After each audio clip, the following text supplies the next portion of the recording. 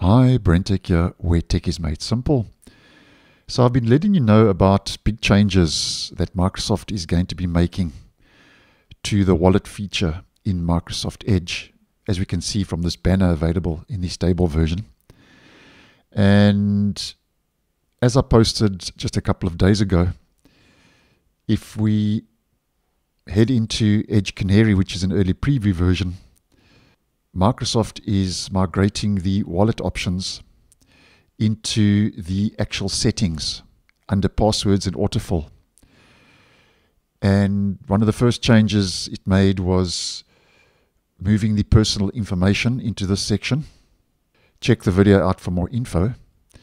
And another change now that Microsoft has made available in my region in Edge Canary, using a controlled rollout. I've only seen it on one of my devices, which is common. Microsoft now has moved the payment methods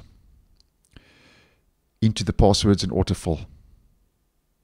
Where if we head back to stable, we can see this is all part of Microsoft Wallet, where we get home, payment methods, passwords, personal info, order tracking. Where this has all been moved to settings, and now payment methods is available as part of this. So that migration continues into the Edge settings. And if we head back to stable once again and we head to payment methods and we head to settings, quite a lot going on this payment methods page in the stable version with a lot of settings. And I'm glad to see, if we head to Canary, that that's been thinned out quite a bit.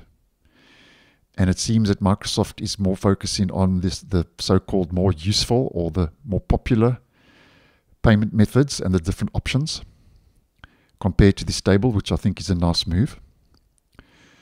So that's 2 out of the 3. And if we head back to passwords and autofill, we are still waiting for the password manager to be integrated like personal info and payment methods.